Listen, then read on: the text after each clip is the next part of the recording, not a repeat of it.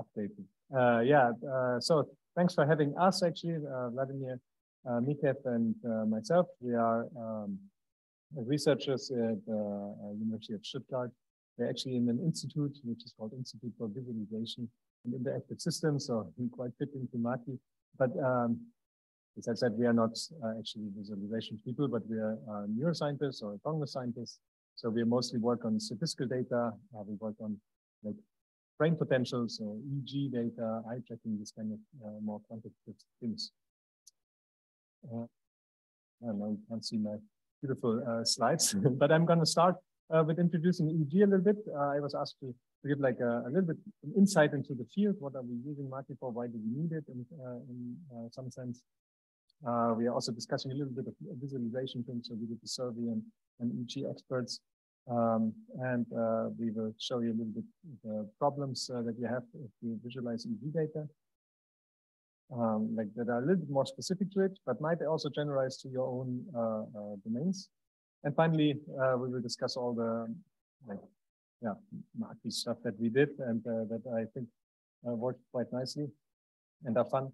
And we will specifically go into some of the issues that we had doing this. So it's recorded now. So but the issues are quite small compared to what we can actually do in Makie. So that's very nice. Yeah, Zoom has updated and it's trying to connect.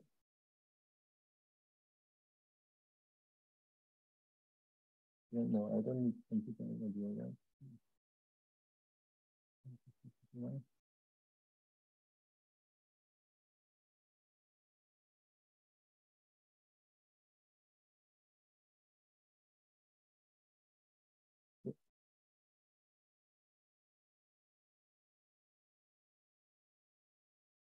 Can find all stuff here.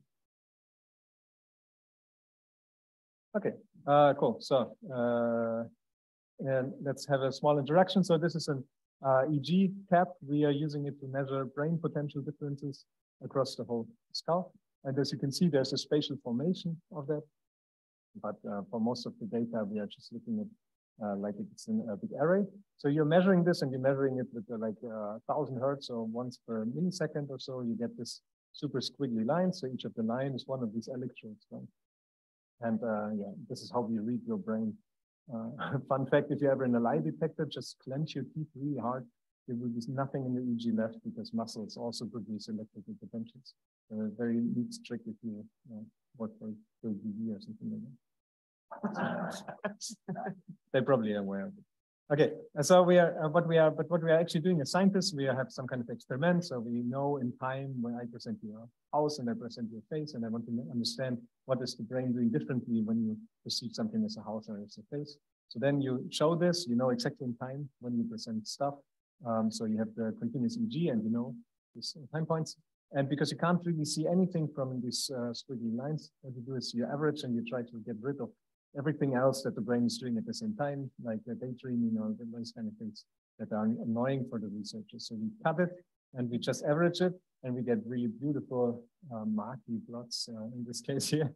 We can color code, let's say, like these are, just to explain, this is the time now from stimulus onset in this case here. This is like the voltage difference that you get. And each of the curve here is one of the electrodes, as you can see here, visualized, like mapped from 3D head to 2D space. In this case, and we call it a butterfly plot because you see the like butterfly having wings, right? So this is like the classical approach that everybody is doing for the last 70 years or so. We are not doing any fancy 3D brain visualization, something like that. They're super hard, and I'm not using Makie for that yet. But what we are doing is we are stepping up a little bit. Instead of just taking averages, we are now taking using so-called regression ERP. So what we basically do, let's imagine here again, you have same time to an event, but now we have each of the single try. And instead of just averaging them, we are calculating a regression for one time point. We save the parameters, let's say we have 2 parameters here, but the continuous categorical variables, whatever. And then you just slide it over in time, and you get this kind of similar curves that we saw on the previous slide. This is now for a single channel here. And then you would just save this, repeat it for all the channels, and you get like big matrices for all of your data that you then would analyze. And with that, I already come to the challenges. If you have this now, what did we gain? Maybe we got something like this, or this is maybe where we started out. So we had time, we had sensors, like I'll show you this matrix, but then we also have many tries, or later after the regression, we would have many predictors that we could look at various ways. For those of you who do linear modeling or like regression background, you know how complicated it is to already look at the single regression model if it has enough of linear or continuous effects or so. Yeah, like imagine that over time and space. It's really tricky. And on top of that, of course, this is just the EEG of this guy here. We have other people coming to the lab. This one's very good, has no hair, very easy to put the EEG pattern. And we have many others. So, and it turns out, you will see in the slides or so, there's huge variability between people how this looks like. So we have to somehow look at this thing. One way you can think of it, and that's often the way, this is just like you can call it a tensor, or just a four-dimensional big array, which has like 100 sensors, 1,000 time points, maybe 2,500 tries, something like that. That's realistic. And 40 subjects, also typical value for a well-powered study. So then, yeah, this is what we're investigating. This is what we are trying to visualize in some sense. Okay. So if you take this cube, there are multiple ways that you could slice and dice and select these kind of things. So one popular, I already showed you one popular visualization. It's this kind of butterfly plot where you basically select one of the predictors, and you have you select all the time points. So this is time here, and you have a little bit of spatial information in the sense that you plot all the channels, but you actually lost all the spatial information. Where's one channel in relation to the other one? So another one is where you're, another one would be where you actually plot all of the spatial one, but you don't plot all of the temporal one, which is then called the topo plot. You previously saw one in Simon's talk here, where you basically project down the 3D position of the electrodes into 2D happen. So you're kind of looking from the top, you're looking down on the subject, and that allows you to see, all the negative values here, they're actually on one side of the head, and the positive ones are on the other side of the head, which you couldn't see from this display here. And then you have a problem, you have more of these cubes, you have always more dimensions. And so for instance, you would have the same cube and you just have the uncertainty information. So how sure am I that this curve is here or not? Something like this. So what you could do, you could just add more of these topo plots, and then you can try to map the uncertainty and all this a little bit hacks in some sense or so. But it's a really hard problem, and nobody in my field at least knows how to really combine these estimates with the uncertainty. Or you could plot like standard deviations or p-values or something like this. Who knows? These are actually not done with Makie. Well, coming to that. And other ways, you could again have time, but then just select one of the sensors. That makes your life much easier, because then you can principally just have one line and you don't need to show all the sensors. So here in this case, we're kind of showing several predictors at the same time. So again, 0 would be onset, and now we have a predictor with 4 different values actually evaluated. So it's like a marginal effect. So we'll come to that in a second. That's one way that you can do it for a single electrode. This is already, again, hard. So if you want to train or investigate multiple electrodes, so you need to know where to look. You need to have explored the data already. Showing uncertainty here is already like, should I add 5 arrow ribbons here, or like how should this is already, like, we don't know. But what you can do, you can make it simplified even more. You simplify time as well. So now you just look at single plot, basically, of this. So each line here would be different subjects in this case. And you could, now I could add an arrow bar here, because finally I only look at the predictor here on the x-axis. It's not entirely correct here because it's just one predictor. I have experiments where I have 10 or 15 or something like that, and they have even interactions, very complicated things. You probably not do that. Okay, so uncertainty visualization, what people are typically doing, again, one of these, we call them ELPs, that we have here. One way is you can just add the variability of each subject, and you can see each of these lines is like one subject. And you can see they are quite different. Only in the average they are the same, so that's nice. So if you get a new group of 20 people, you get the same average, but the individuals are very different. And you can add this kind of error bars. The trouble of doing something like this is that you're actually not interested in what's the variability of each subject, like how sure am I that this line is here, but you're actually interested in how sure I am that the subject has a difference between the lines. So typically, you are always trying to subtract things, because then if you do that, all those main big movements are all cancelled out in some case. So you could also look at the differences. You could show this main curves here and then just show the difference wave here and then circle in the different wave. And if there would be a nice toolbox that allows you to do stuff like this, yeah, that would be a huge win for EEG. Right now, you have to do this all by hand. There's no proper pipeline way or something to do something like that.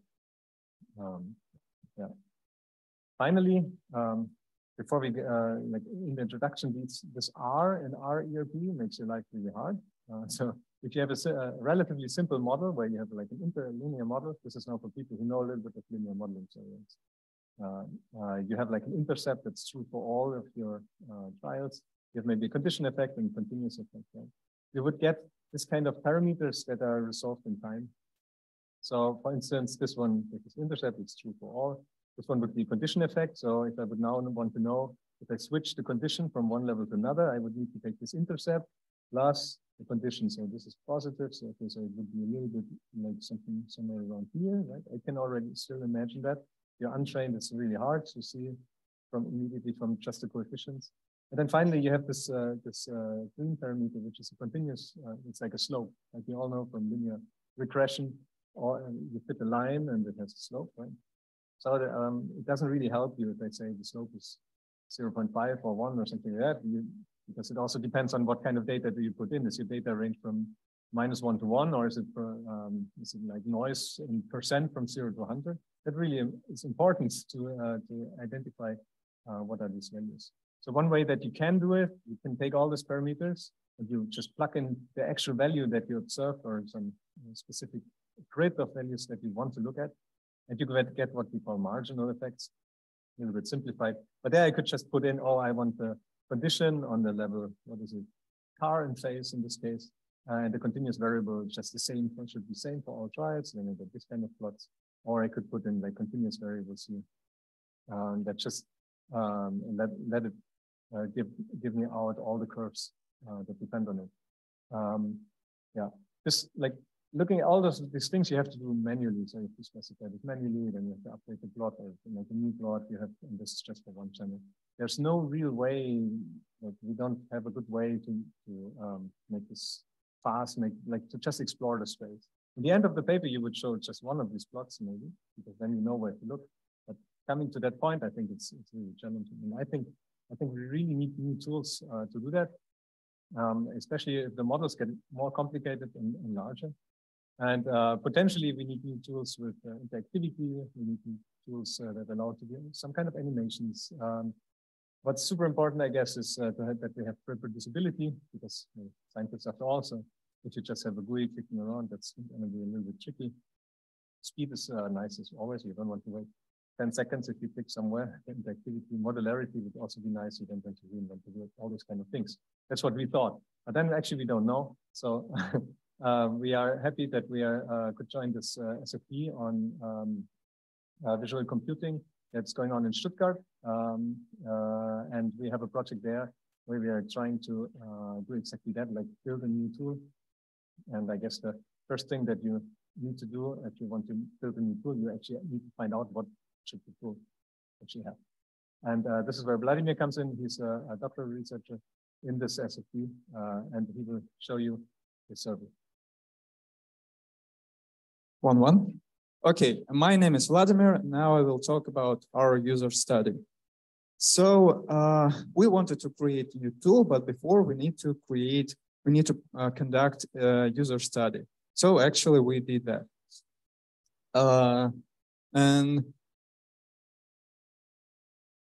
We started our survey at the end of January, and for now we have already 190 participants.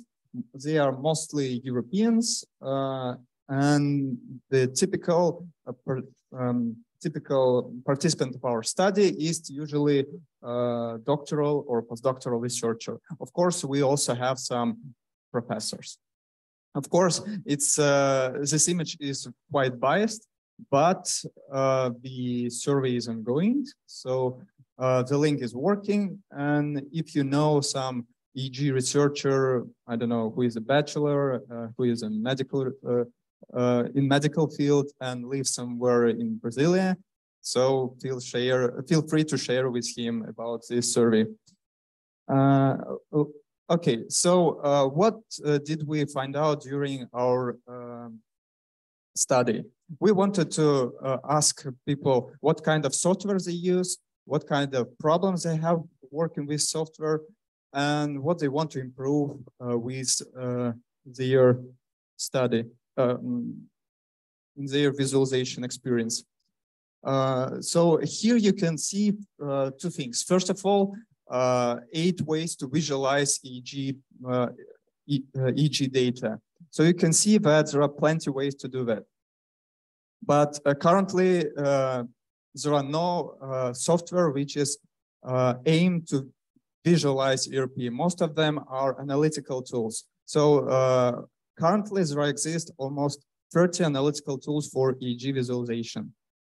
And here you can see is the most popular one, according to our study. So here we can find 3 groups. First of all, MATLAB-based tools, they are most popular. You can see that in the upper field. On the second level would be M&E, which is Python-based tool. And the third one is a commercial software called Brain Vision Analyzer. So all these 3 groups are the most popular among our participants. You can find that there is not Julia yet, but we think, because actually nothing is done here, almost, but we see here a great room to create a new library, which would be specifically focused on the visualization of EEG data, not just analysis. What did we do later in our survey? We asked participants what kind of features they would like, what kind of features they think are important for EEG visualization tool. We presented them with 8 different features, and here you can find that these 4 are the most popular.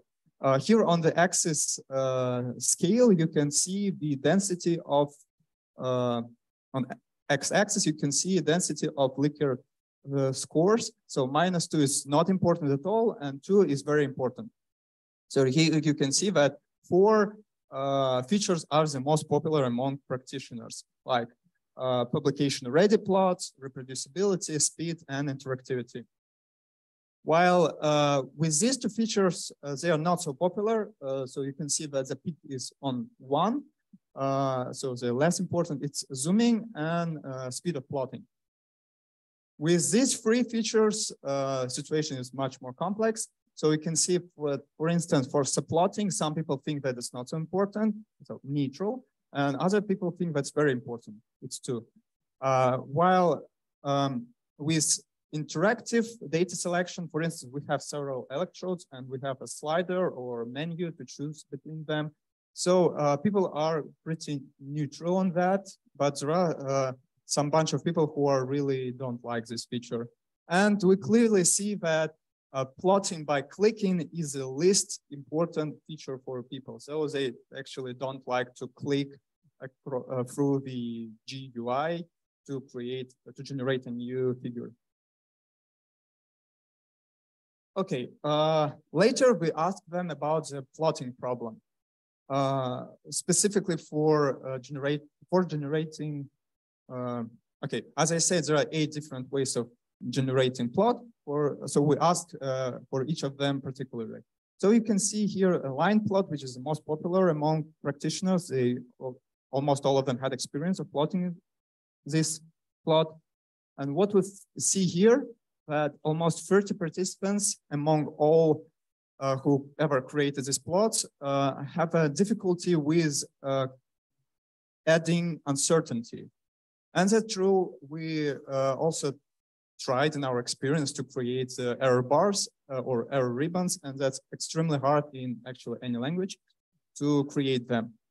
So here is a great potential for improvement of user experience. Knowing this information, we can make their life easier.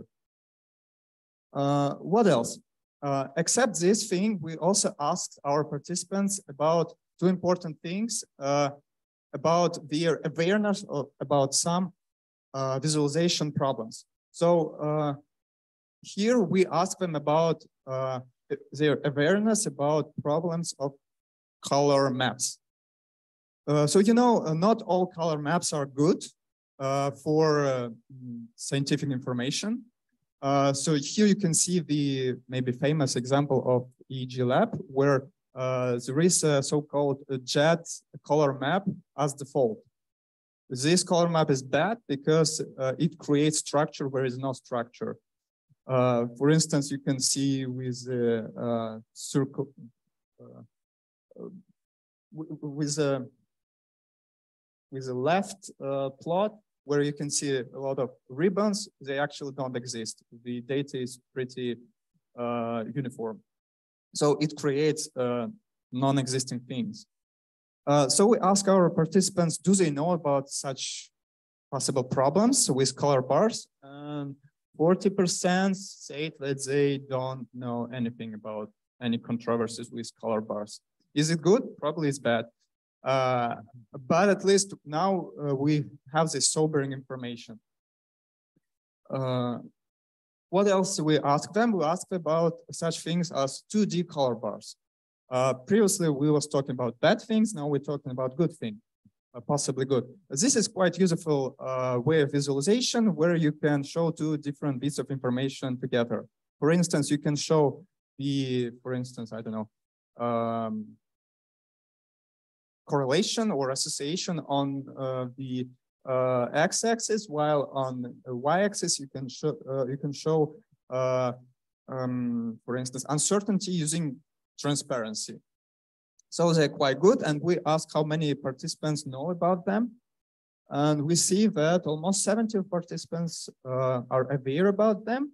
And on the second question, we ask them, do they want to use them? And we see that almost all who knows about such 2D color maps are willing to use them.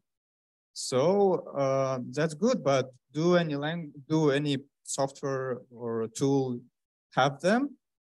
Actually, not all of them. But so we still have a room for improvement in our future Julia package. Yeah, that could be a feature in Makie also. That's it for my part. We will tell you about updates about our tool, but now I give. I should have mine. So it's not on. Oh, yeah. Thanks, Vladimir. And maybe there's a Makie survey coming along or something we would be happy to help out. Good. But let's first discuss a little bit what we actually were doing in with EEG and Makie, and we have several examples here. So one of the, we developed this Unfold toolbox, or actually back then it was still in MATLAB, now we have completely translated to Julia. It's quite nice, but often we were like stuck, oh, okay, so we need to visualize things. And I was always repeating the same algebra of graphics figure. So now we have quite a bunch of, we have like a slew of different plots, most of those that you saw on the slides before. So Makie allows you to do really cool things automatically, like even with some relative axis and boundary box issues solved. Allows you to put plots up, plots in circular menu and all this kind of thing. And I think we have some solid defaults to make it nice and visually. But I do think this whole toolbox now, that we have a set of things just needs a big overhaul. And maybe in the 5 minutes or so, a little bit more details of what I would need to know how to make it a better toolbox. How to read it. Other things that we were developing with Simon and Philip is this topo plots. Basically, what it allows you, you have some random grid placement. There's dots that are like on an irregular grid and have a certain value, and you want to visualize those. So similarly, or electrodes, it's used in many different fields. And you have some kind of interpolators. In this case, this is like a, I think it, well, I don't think, I know the algorithm name, but it doesn't help. But typically, it's some kind of spline interpolation that you're using. And we can use it like this, or we could use it here immediately as for EEG visualization. This in the backend, the default interpolator right now uses SciPy, the author implementation of the interpolation. I looked at the algorithm. It's somewhere like in C then, so it's not actually in Python. Of course, it's SciPy, and yeah, I can't do it. So if somebody is into interpolation schemes and making them fast in Julia, I'd be super happy to help implementing something like that.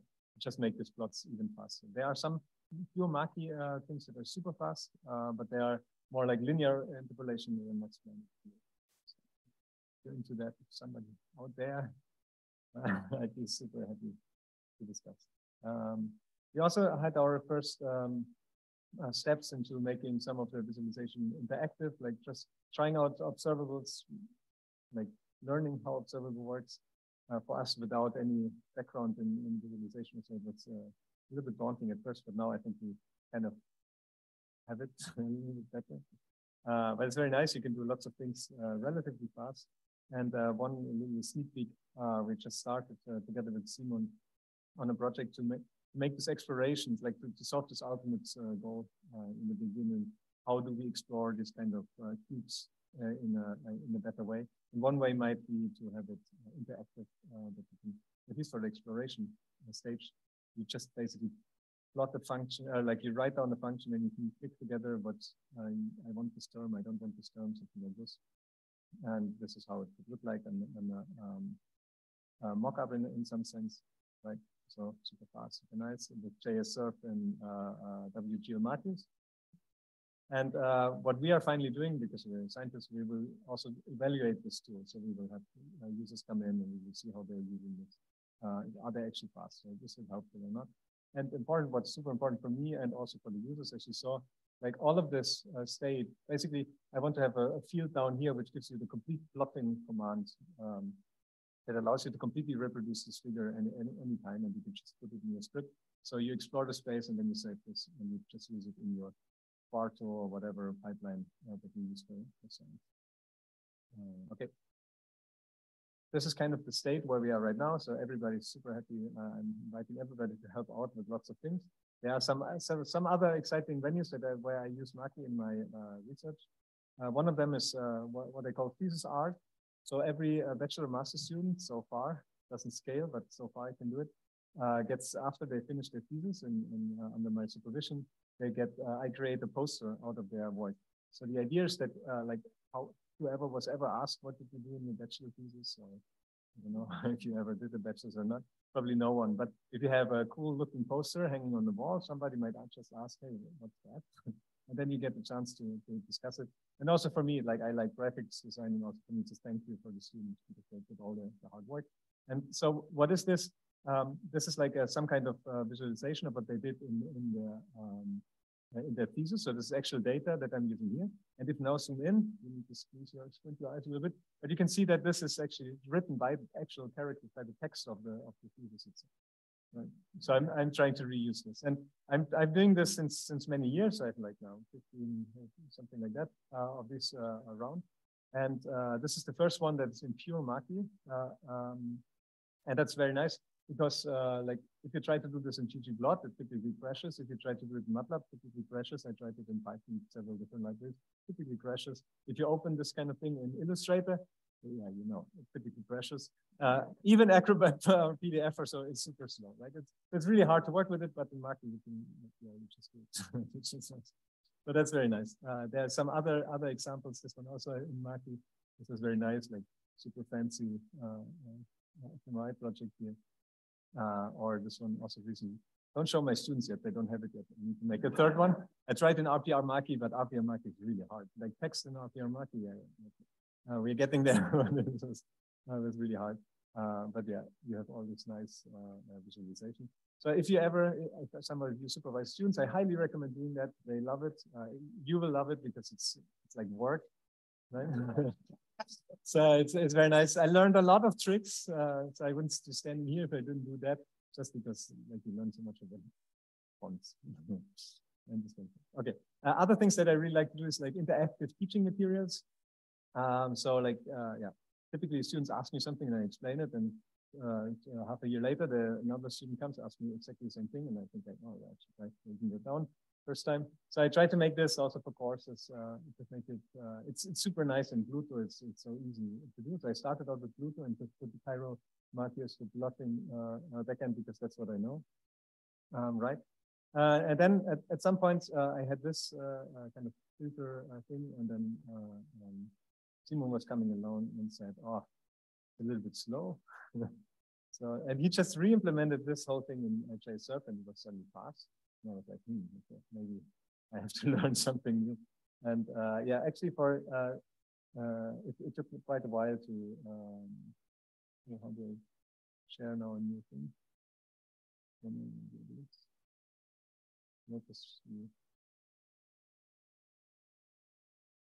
We're not completely done there. There are still some problems to, but somebody asked for like, is there some Pluto in production?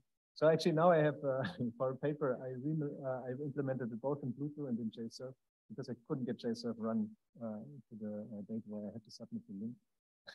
But it's quite nice because I can just demonstrate how what JSerf means for this. So here this is just again this kind of patterns.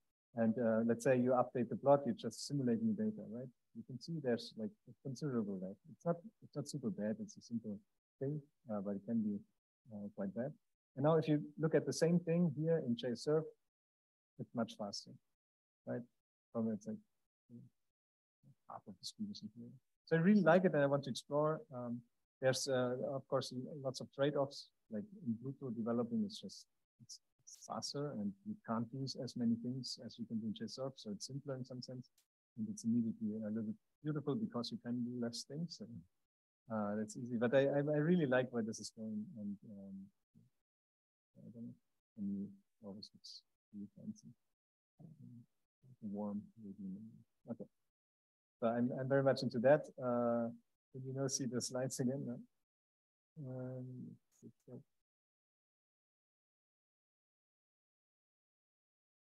Yeah. Okay. And now, oh, I hope I didn't. I just want to raise some potential points of improvements. Some points of improvements because we have been doing all of these things, but then they're just this day-to-day things sometimes, or there's just a feature missing. Like if you put Makie JL docs, you're not actually reaching Makie JL docs. Like you're reaching, like you used to reach always this Julia Hub site, which I have no idea what it is. But right now it's dropped to #2, so that's very good. But it used to be #1, and I pick it, and then I received this super old school Makie docs, and I can't find anything anymore. And Morse, I know that this is a problem, but my students they don't, and then they're really annoyed. And this is true for algebra prefix, like you do the algebra prefix passage, and you get this Julia Hub thing, or if I just Googled before. Makie color bars, and the official documentation is only on 5, right? Who scrolls down that far? It's even below the code. So that, I think it's a usability problem. I don't know. I have no idea how to address it. I just thought that I was just thinking, oh, what are all the issues? Practical issues, like I define new plot, and then I really never know. Should I put like do I need to specify for the figure type or for the figure on one type or the axis type, or what kind of functions do I need to provide? Probably it's written down somewhere, but I don't know. And I think the underlying reason is that I simply don't really understand what's the difference between all of these. Like, okay, the backends, yeah. There were some initiatives a few days ago. So yeah, maybe that's something we could work on this week. Just have a nice overview. So that's great. Then I started to do all my unfold Makie stuff. I thought, oh, recipes is super nice. I started to do that, and then at some point was, wait, how do I do a subplot? Shit. Yes, it's not possible to do a subplot in the standard recipe. So okay, it's a little important because we have several plots that would need kind of subplotting. And then further, like similar to this, how do we do like your plot styling API? Like if I have an algebra prefix plot, I would want the user to be able to modify all this kind of things, but I don't necessarily want them to read the algebra prefix documentation and fully understand. If they fully understand algebra prefix in the first place, then they don't really need that function, right? So how do you expose this kind of how you change a plot? like I could do something like this, right? For the figure, for the actor, I just have many pupils and I just merged them with some kind of default values, this kind of stuff. I can do that. But then in algebra of graphics, like where would you put the changing the color map? Does it go to palette? Does it go to visual? 50 chance. It's maybe after the talk, I know. But yeah, for me, it's a little bit more complex problem of how do you specify your default parameters? Do you like group it? Do you just put them all in one keyword argument structure and then hope that there's no same keyword associated twice for two things? Or how does it work? I have no idea. And also like how to do this like hierarchical. Maybe you have a specialized plot of another plot. So how do you use how do you specify the defaults? That's kind of asking. So I'm very happy to hear your ideas on that. And then there's several features that I just would like to see. Like we started on some like parallel plots. It was difficult. We have like linked axes and this kind of thing, but I don't know how well it's built. I'm not an expert in parallel plots, but the students complained that it was very hard to do. And like dodging things is for statistics super important. And we have like a prototype, let's put it like that, which is an option like a wrapper for different, I wanted to say geoms, how they're called in Makie. Like for different block types, so you can dodge scatter or dodge line or something like that, but it has several issues in scaling, so we have to see where this is going to go. Help, again, greatly appreciated. There is some kind of jittering of plots, like I think it's a random jitter that the rain cloud plots uses. But there are nicer ones like quasi-random jittering, really like which jitters along the density. I think this one, in principle, shouldn't be so hard. But then I tried twice to look at the code for the jitter of the rain cloud plot, and then I said, oh, okay, maybe at a different time, have more time. Text on path, you saw the pieces are not highest priority, but yeah, maybe that's actually not super hard to do, but it would be nice if you have that now that the zero lines are in Makie. It would be much easier. 2D color bars, yeah, there's no idea how to even start. Really. It's not possible, right? Or is it possible? You don't? Okay. Like to have like a two-dimensional color bar.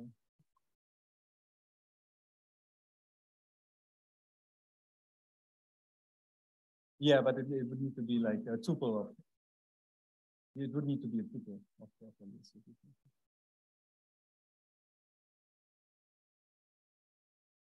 That would be really cool. Okay.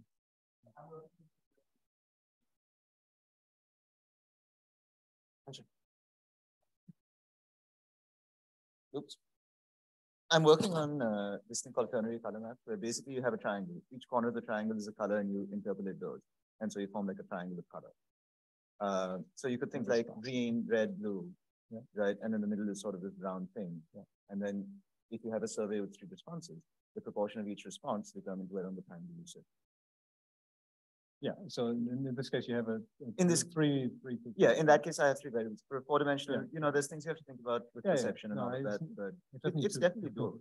It's okay, not cool. it's awesome. not. Yeah, we should talk. Yeah. So I think that's a very fun thing to do.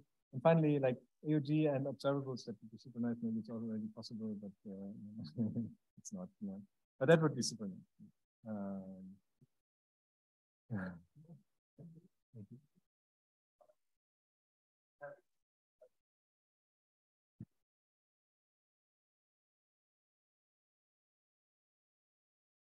Essentially, this is just some kind of function applied to 2 input arguments that then leads to some other vector that you then apply to a standard color map, right?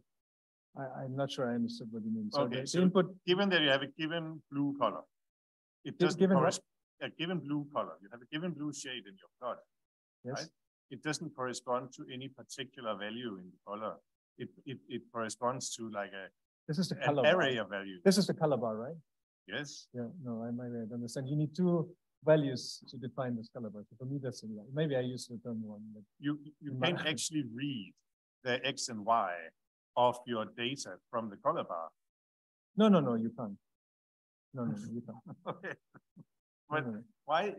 Okay. Oh, well, you could, like, I mean, in this case, you can't. Like, there's no fundamental limit. You could use transparency or something. You mean not all the colors here are uniquely identified? Yes. Yeah, sure. But that might be true for other color maps as well, right? They are like cyclic color bars, all kind of things. It's not a, yeah, but I know what you mean. Yes, I will choose a different. Yeah, sure. You can do something like this, like put the middle to black or something. But this is also like, this is a little bit of the domain application for this. What it tries to improve is something probably different that you have in mind. This is a big, yeah, we can discuss later. We can show you. But yeah, but it is a 2D color map, right? It's just not uniquely identical. Maybe it's a bad 2D color map. Yeah. But this is, yeah, that's good. Yeah, but it's like, I'm not Makie expert, but it seems it's already doable the way you do, because this is a one-way mapping. Yeah, but you can't like use color bar. Yeah, you can. I could generate it as a heat map. Yeah, but it's much more effort. Yeah, but it's not usable as a color map. Like I would like to have just heat map and then just give it, I don't know, have it equals instead, or imaginary numbers or whatever.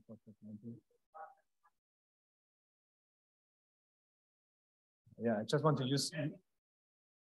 Oh, I